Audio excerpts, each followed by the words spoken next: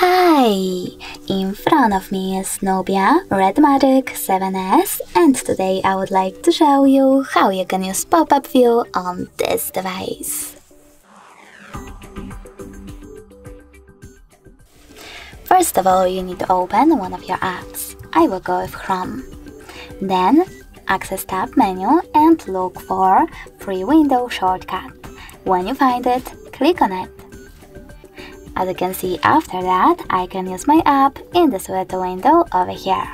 If you wish to use it overlay the other app, just access the other app and operate in both. If you wish to move this one around, just hold it and drag it.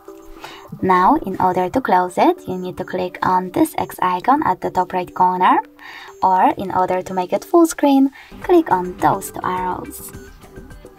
Thanks so much for watching. If you enjoyed this video, don't forget to leave a like, comment, and definitely subscribe. Bye!